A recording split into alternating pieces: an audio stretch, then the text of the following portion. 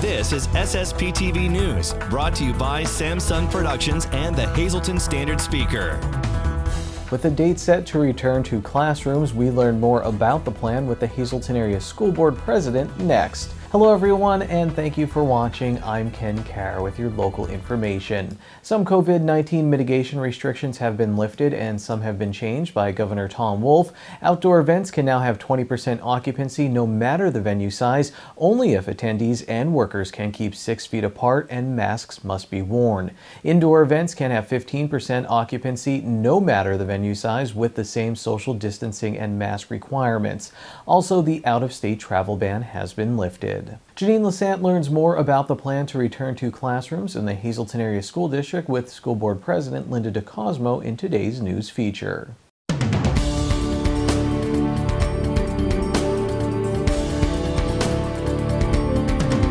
First of all, the teachers will be coming back, as you know, March 15th. And then Mr. Uplinger is going to bring back on March 22nd the autistic, the life skill, and the seniors at the Career Center that have shop.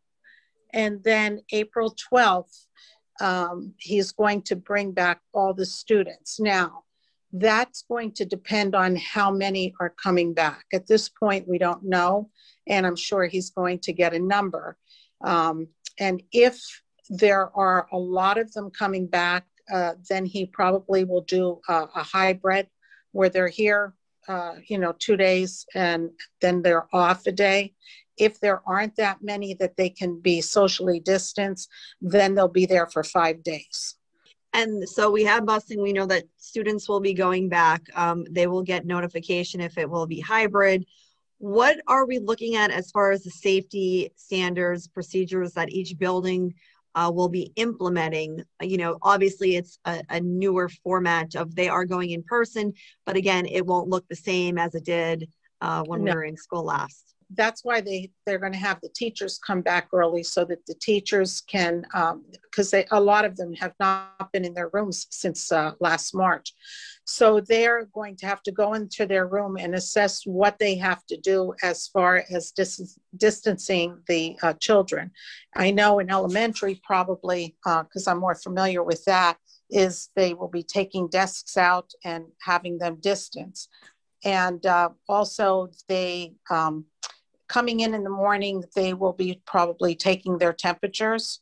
And we have all sanitation in the rooms, and the maintenance staff will be cleaning constantly. So once the children leave, they will be wiping down the desks, and I'm sure the teachers will also be doing the same thing with that to take every precaution that they can.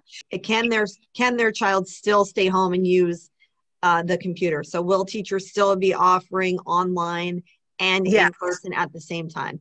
My understanding with that is that the children that are going to be home on the computers will be working with the teachers that are also going to probably stay home.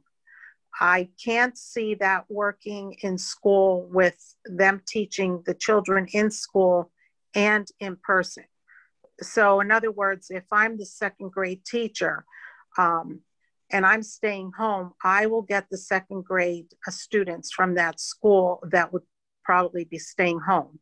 Will graduation be in person? Have we made decisions on that yet? We had put some ideas across, and we definitely are going to try to have an in-person graduation.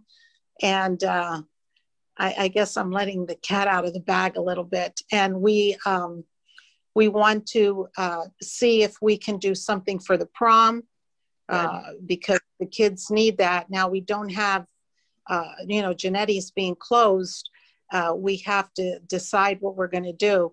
And believe it or not, Mr. Patron has been already thinking about that, but we want to do something for the seniors.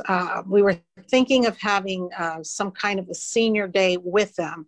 And we threw all this across to Mr. Patron last night, and he said, give me a week to work on it. And he, believe it or not, has been thinking about it. So yes, we are going to try the best we can to do something for them because as you know, last year, for those seniors to miss out on everything, that was a travesty. I mean, you know, it was very upsetting, and we don't want to see that happen again. And like I said, it's funny because we started discussing that last night as to what could we do so that we can have something for these seniors and they have some normalcy in their, you know, in their education in their last year. So it's in the works. Mr. Patron's going to get back to us in about a week with some ideas of some different things that we could do. So yes, we are going to hopefully try to do that.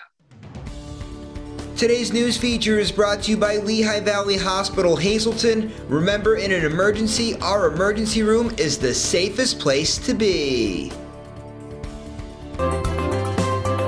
Time now for weather on SSPTV News.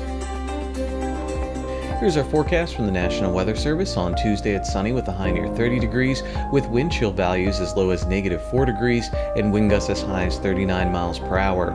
Tuesday night, mostly clear with a low around 20 degrees. Wednesday is sunny with a high in the 40s. Wednesday night, partly cloudy with a low in the 20s. Thursday is mostly sunny with a high in the 30s. Thursday night, partly cloudy with a low around 20 degrees. And Friday is mostly sunny with a high near 30 degrees. And Friday night, partly cloudy with a low around 20 degrees. Here's the SSPTV Standard Speaker scoreboard at the AA Southeast Wrestling Regional. Nate Wickersham of Tamaqua won gold at 215 pounds. At the AAA Northeast Regional Hazleton areas, Seth Hunsinger was second at 215 pounds. The Cougars' Bryce Molinaro was third at 189 pounds, and Beck Hutchison was fourth at 126 pounds. All four will be wrestling for a spot in the state championships at the East Super Regional this weekend. And now a few noteworthy girls basketball games from over the weekend. North Schuylkill beat Jim Thorpe for their second straight Schuylkill League title. You'll hear from some of the Lady Spartans in our sports feature. Hazleton area finished the regular season with a win over Dallas. Finally, Weatherly beat Marion for the first time since 1992 with Ashley James scoring 30 points. Coming up, the foreman of a local company talks about snow removal in the area. In the SSPTV Spotlight, find out how the Lehigh Valley Health Network is handling the pandemic in Schuylkill County. SSPTV News would like to send sincere condolences to the family and friends of these recently departed. Lawrence J. Carosa, age 51, of Exeter, formerly of Freeland. Mass will be held on Wednesday at 9:30 a.m. at St. Anne's Church. The McHugh Wilczek Funeral Home is in charge for arrangements. Margaret Kundrick, age 93, of Chapel Hill. Services will be private under Hilary J. Bonin Funeral Home. Lens Nueves Rosario, age 57, of Hazleton. Mass will be held on Wednesday at 10 a.m. at St. Gabriel's Church. Friends may call Tuesday from 4 to 6 p.m. at the Joseph B. Conahan Funeral Home. Mark Sador, age 52, of Drums. A graveside service will be held on Wednesday at 11 a.m. at the Calvary Cemetery in Drums. The Frank J. Bonner Funeral Home is in charge of arrangements. Douglas Sahina, age 36, of McAdoo. A graveside service will be held on March 6th at 11 a.m. at St. John's Memorial Church. The Stafford Brunswick Funeral Home is in charge of arrangements. Barbara Wood, age 76, of Ringtown. Private services will be held at a later date. And Tracy Lynn Wood, age 54, of Calairs. Services are under the direction of the Joseph B. Conahan Funeral Home. Today's social and obituary report is brought to you by Harmony Funeral Homes and Crematory. Call 570-788-0977 or go to harmonfuneral.com.